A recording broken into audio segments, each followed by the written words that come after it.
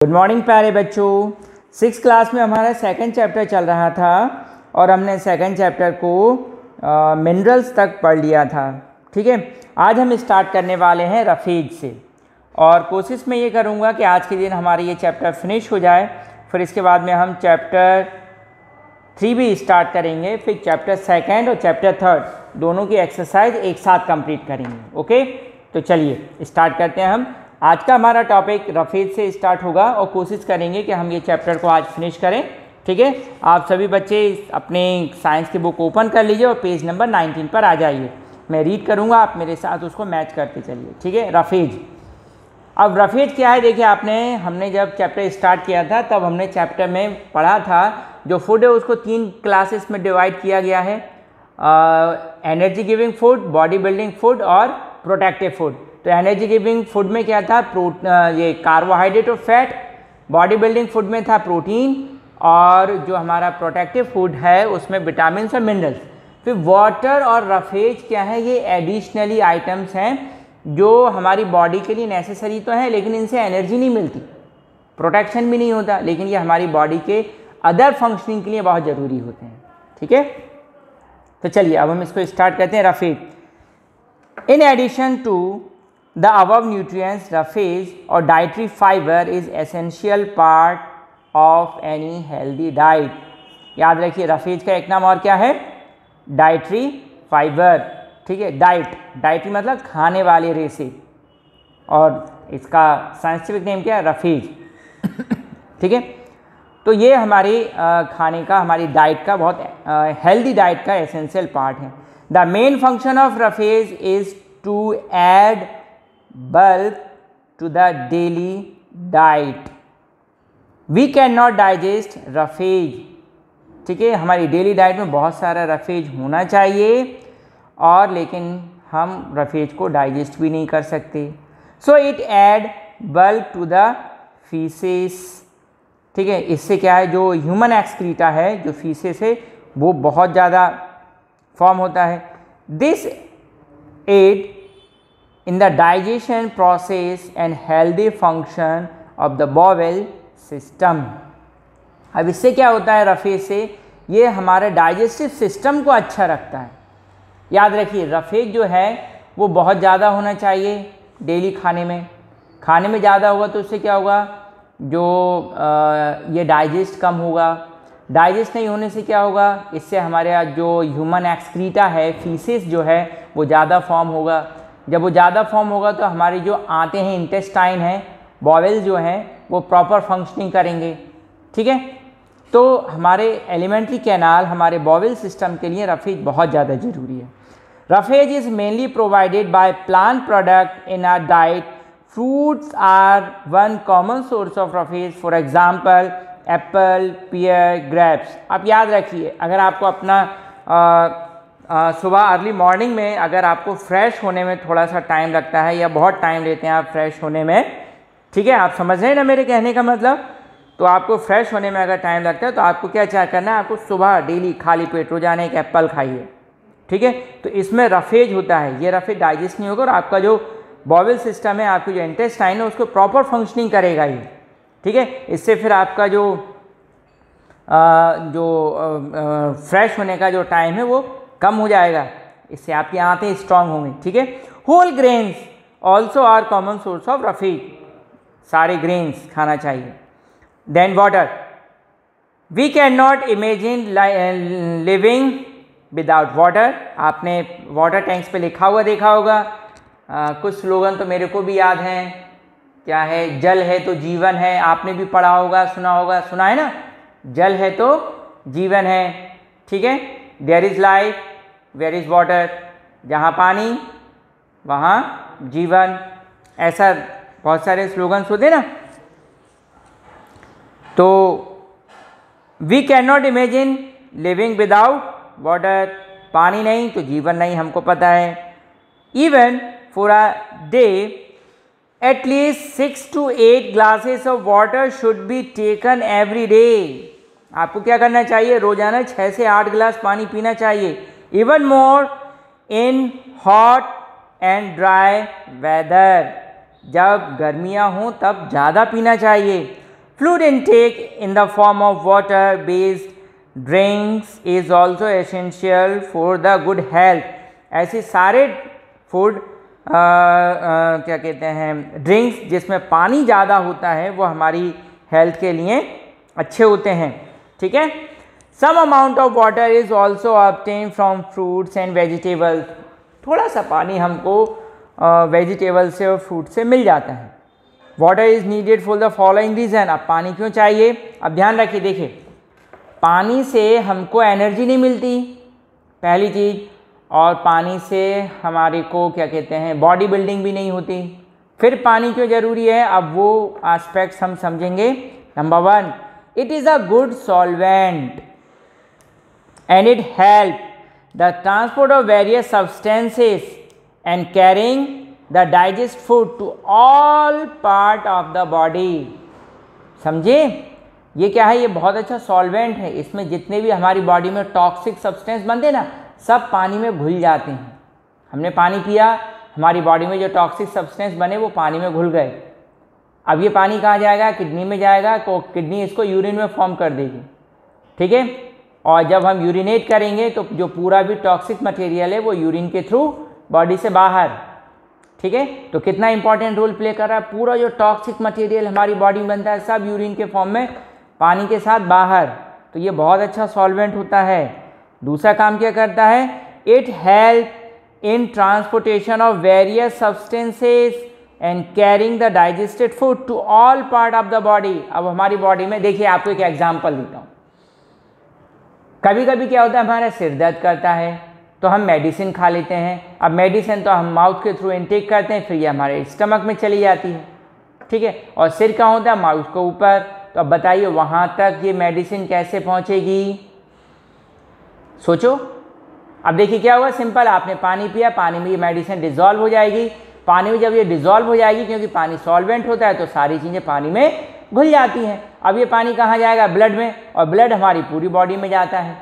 तो ये पानी के साथ डिज़ोल्व होकर कहाँ पहुँचेगा? ब्लड पहुँचेगा हमारे हेड में, और जहाँ हमारे हेड के पार्ट में पेन हो रहा था अब थोड़ी देर बाद हमको रिलैक्स फील होगा, रिलीफ मिल जाएगा। ठीक है। तो समझ गए ना, ये हमारी बॉडी के वेरियस पार्ट में सारे सब्सटेंसेस को ट्रांसपोर्ट करता है और फूड को भी पूरी बॉडी में लेके जाता है। Water is essential for the proper function of the kidneys and बॉवेल्स। और हमारी किडनी के प्रॉपर फंक्शनिंग के लिए जरूरी है। किडनी का वर्क क्या है? किडनी यूरिन फॉर्म करती है, वाटर ब्लड को फिल्टर करती हैं। तो फिल्टर कब होगा ब्लड? जब उसमें पानी ज़्यादा होगा, तभी तो अच्छा छनेगा, अच्छे से फिल्टर होगा। ठीक है। फिर आंतें भी अच्छी तरह से काम करेंगी, इंटेस्टाइन।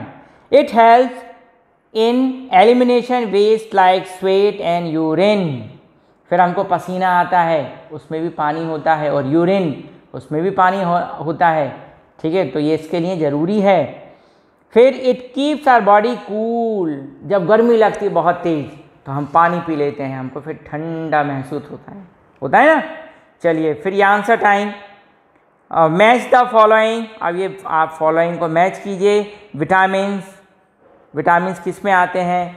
ये और roughage and fish and glucose and starch, इनको मैच करना है आपको। Protein, nutrients, fibre food, carbohydrate और इंस्टेंट सोर्स ऑफ एनर्जी।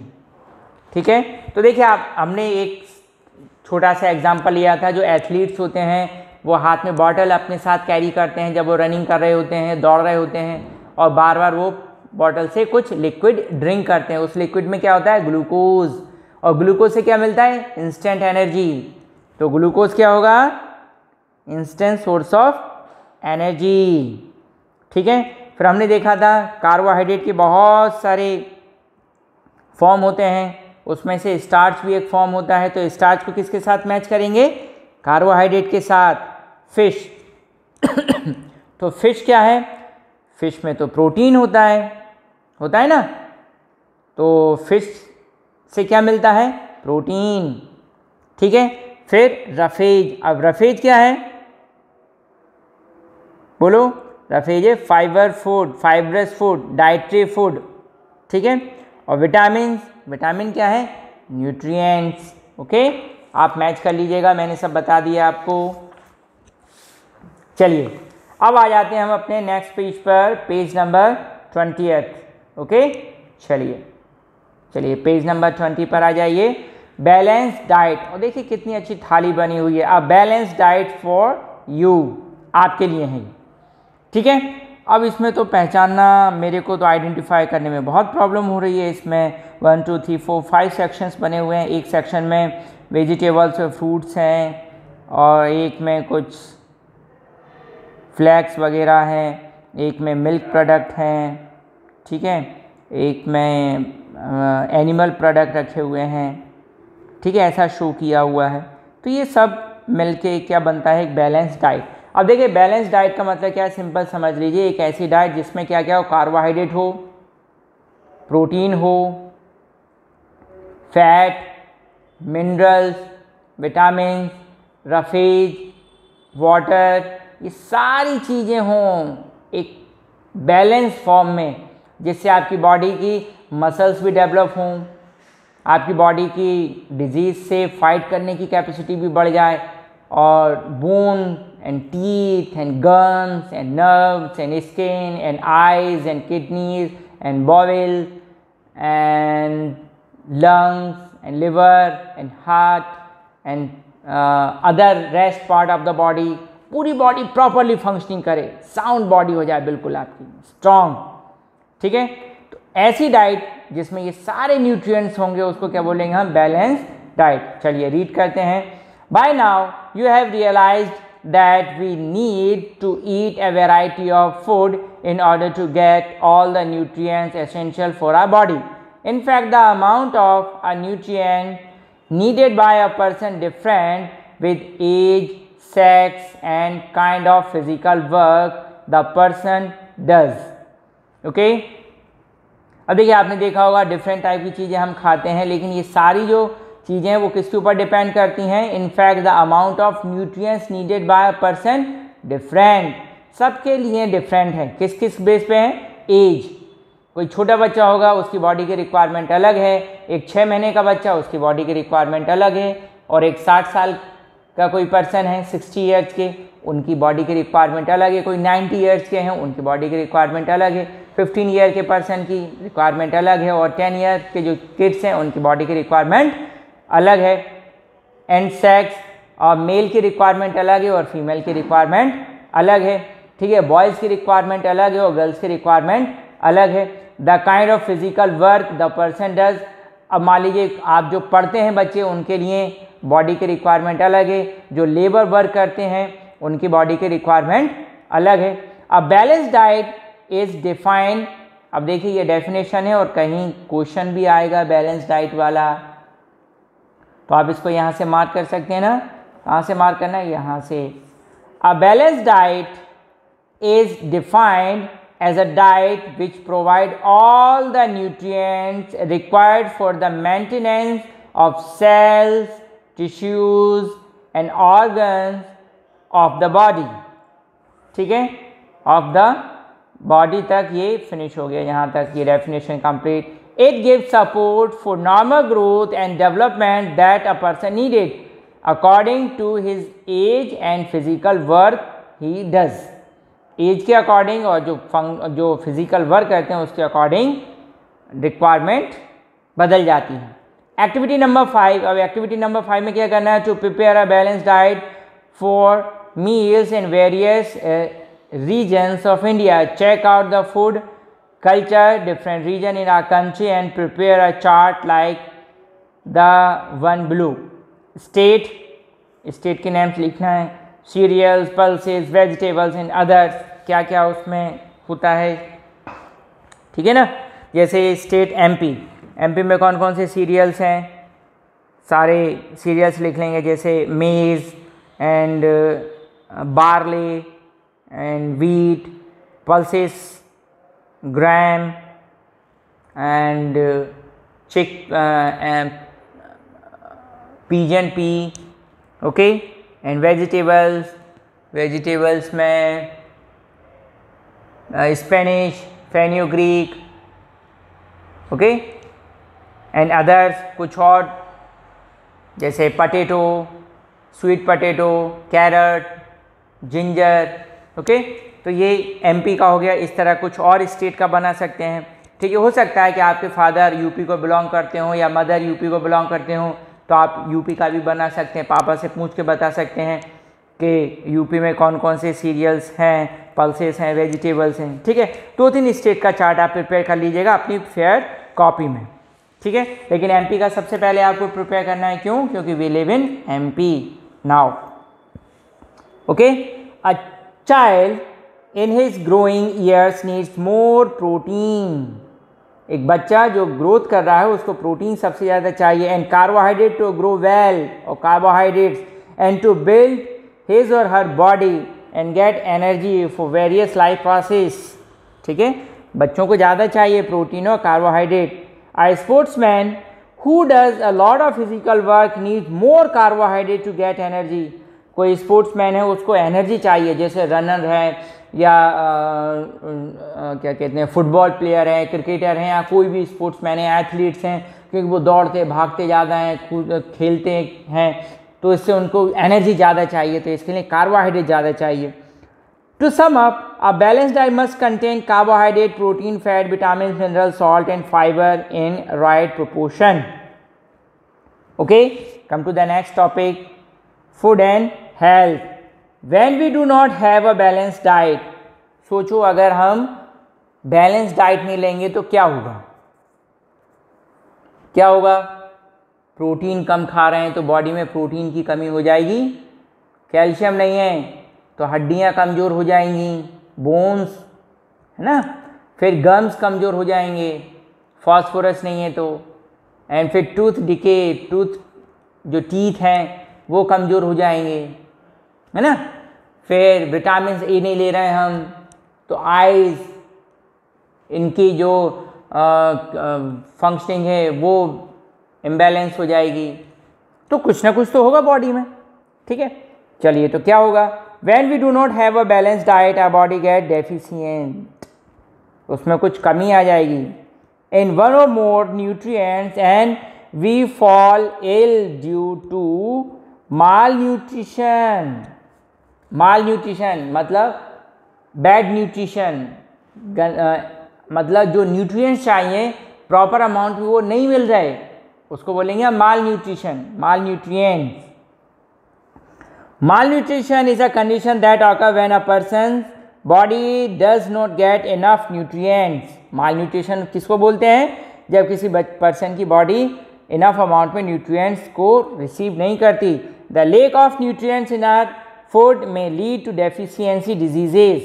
अगर मान लीजिए लगातार हमारे खाने में जो न्यूट्रिएंट्स हैं उनकी कमी होती रहेगी तो हमको डेफिशिएंसी डिजीजेस हो जाएंगी। डेफिशिएंसी डिजीजेस मतलब कमी से होने वाली डिजीज़, प्रोटीन की कमी से होने वाली डिजीज़, विटामिन्स की कमी से होने वाली डिजीज़, मिनरल्स की कमी से होने वाली डिजीज़। ओके, तो सम of these disease are described as follow.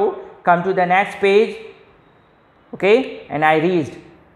चलिए, और आप भी आ गए होंगे पेज नंबर 21। First disease. अब देखिए, आपको एक पिक्चर दिख रही है, ये दिख रही है ना आपको, एक छोटा सा चाइल्ड दिख रहा है। A child suffering from marasmus, एक डिजीज़ है। ठीक है, बच्चों को सबसे ज़्यादा होती है। आप देख रहे हैं ना, आप अपनी बॉडी से कंपेयर कीजिए, आपकी बॉडी साउंड बॉडी है, हेल्दी बॉडी है ना, और इस बच्चे की बॉडी देखिए, आपको क्या कम लग रहा है इसकी बॉडी में? आपको दिख रहा होगा लेग्स देखिए कितने थिन लेग्स दिख रहे हैं ना, और रिब्स दिख रहे हैं।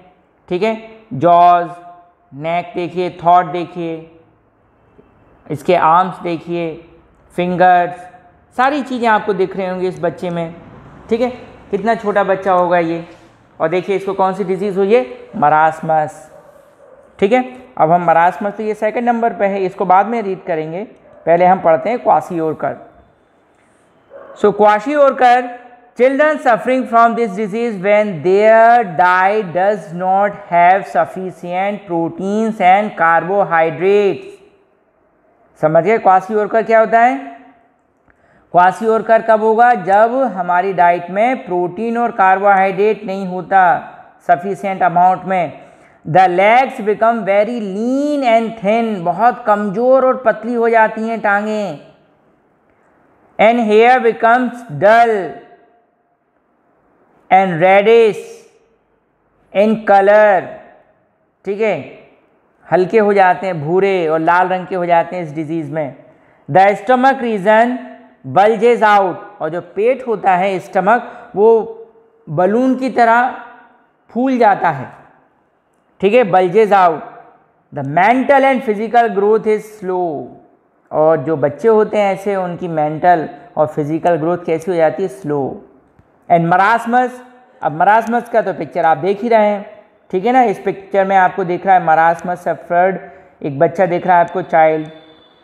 This disease also occur in children, it is caused due to the deficiency of protein, fat and carbohydrate. देखिए याद रखिए, प्रोटीन और कार्बोहाइड्रेट की कमी से क्या होगा, क्वासियोरकर। अब उसमें फैट भी इंक्लूड हो जाए कि बच्चे को फैट भी नहीं मिल रहा है खाने के लिए, तो कुछ ऐसी हालत हो जाती है, ठीक है।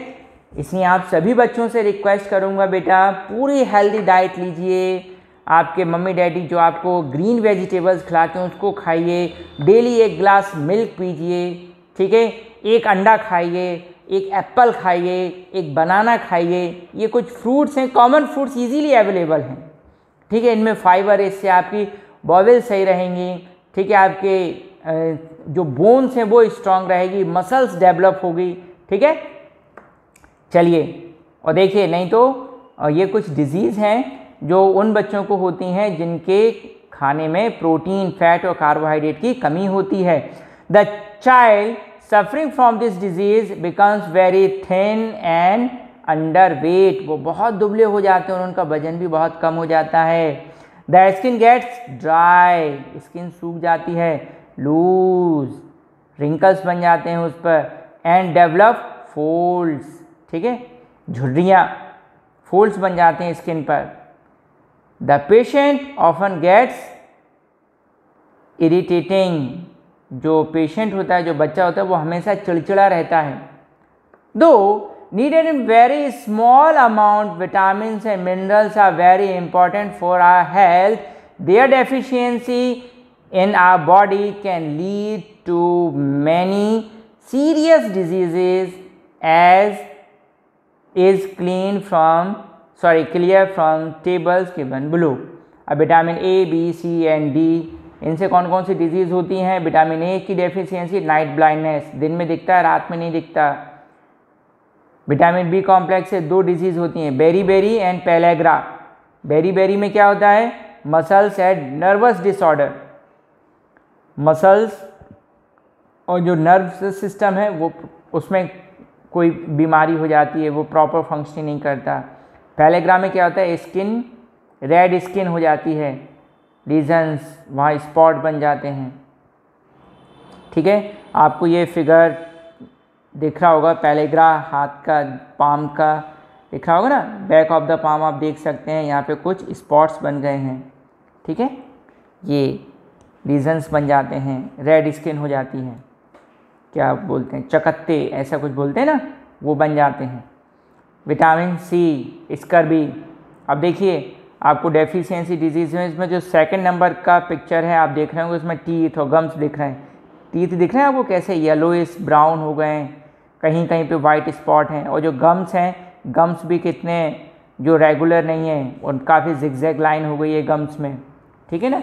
यहाँ देख रहे होंगे आप, ये गम्स कितना अंदर चला गया है, ठीक है, ये यहाँ देखिए, ये कुछ ऐसे वेव फॉर्म हो गई है गम्स में। नहीं तो गम्स कैसे होते हैं, रेगुलर होते हैं इस टाइप के, ठीक है, ये हेल्दी गम्स होते हैं और ये स्कर्बी गम्स हैं, ठीक है।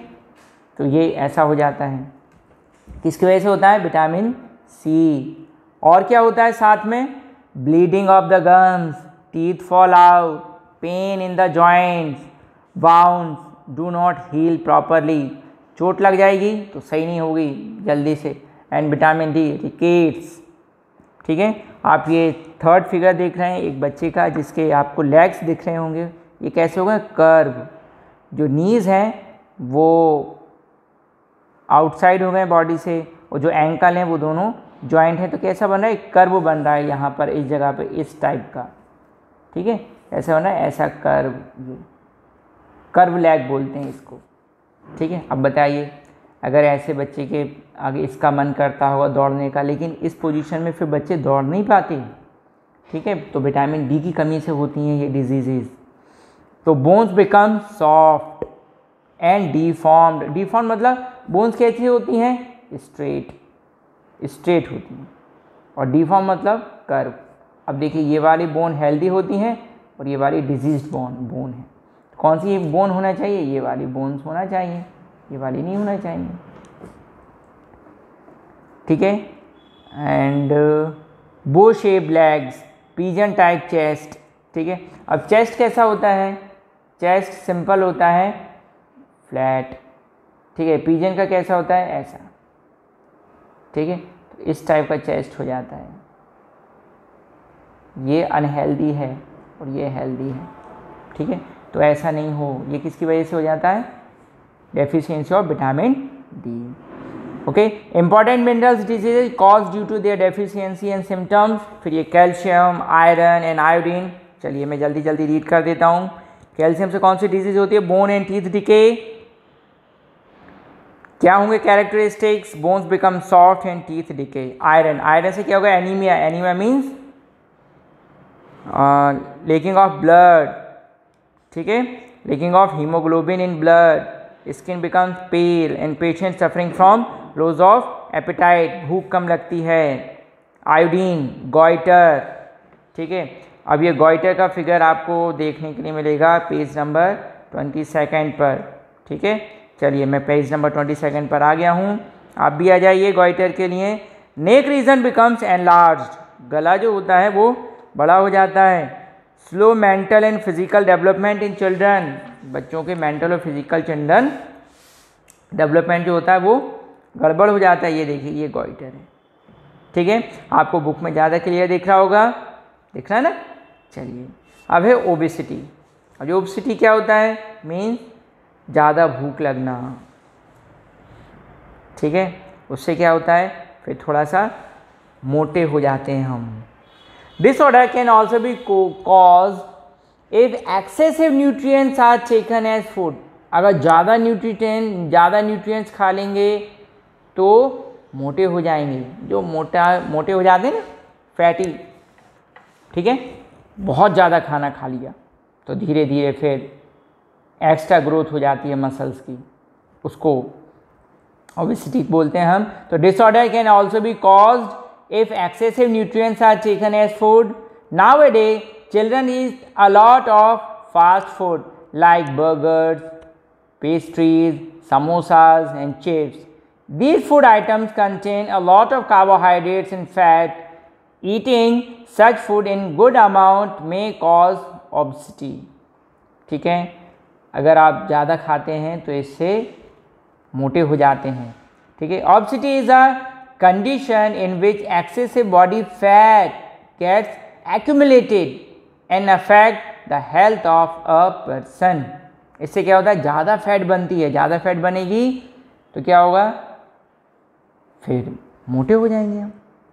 Obesity is also caused due to less physical activity. तो ज़्यादा मोटे हो जाएंगे तो फिजिकल एक्टिविटी स्लो हो जाएंगी, दौड़ लगाएंगे, थक जाएंगे, ठीक है। ब्रीदिंग जल्दी जल्दी होगी, सांस फूल जाएगी। And it can lead to other complications like health problems. फिर हेल्थ प्रॉब्लम्स बढ़ जाती हैं। Certain food items containing chemicals like food colours and preservatives are also harmful for health. We should avoid such food.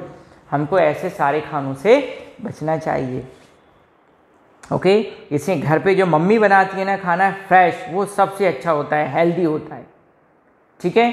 आप अच्छा खाना खाइए, घर का बना फ्रेश। आप स्कूल में भी जब टिफ़िन लेकर आते हैं तो सबसे अच्छा होता है चपाती लेकर आइए, ठीक है, पराठे लेकर आइए और वेजिटेबल्स लेकर आइए। सब्जी पकी हुई, कच्ची नहीं, अनकुक्ड नहीं, कुक्ड, ठीक है। दाल चावल लेकर आइए, इससे आपकी बॉडी साउंड होती है, स्ट्रॉन्ग होती है, ठीक है। स्नैक्स और चिप्स और क्या बोलते हैं, जो भी पैक्ड आइटम होते हैं, इनमें एक्स्ट्रा फैट होता है। ये टेस्टी तो लगते हैं लेकिन इससे हमारी जो हेल्थ होती है वो डेवलप नहीं होती, उसमें हेल्थ प्रॉब्लम्स हो जाती हैं, ठीक है। तो अच्छा खाना खाइए और हेल्थी रहिए। अब देखिए बेटा, इस चैप्टर की एक्सरसाइज और चैप्टर नंबर 3 जो है सेपरेशन ऑफ सब्सटेंसेस, चैप्टर 3 और चैप्टर 2, इन दोनों चैप्टर की एक्सरसाइज अपन एक साथ कंप्लीट करेंगे। पहले हम अब जो नेक्स्ट लेक्चर होगा उसमें हम चैप्टर 3 को कंप्लीट करेंगे, उसकी रीडिंग कंप्लीट करेंगे। देन उसके बाद में चैप्टर 2 और चैप्टर 3 की एक्सरसाइज आपको करने के लिए मिलेगी। ठीक है, तब तक आप वेट कीजिए। चैप्टर 2 हम कल स्टार्ट करेंगे। नेक्स्ट वीडियो लेक्चर जो आएगा आपका, वो उसमें हम क्या करेंगे स्टार्ट चैप्टर 3। चैप्टर 3 का नाम क्या है? Separation of substances. और एक चीज़ और याद रखिए, घर पे रहिए, हेल्दी रहिए और अच्छा खाना खाइए। ठीक है, 1 Apple, some carat, honey and serials, butter, egg, milk, meet, fish, green vegetables, healthy food, इससे आप हेल्दी रहेंगे। ठीक है, चलिए बेटा, तब तक के लिए टिल देन गुड बाय।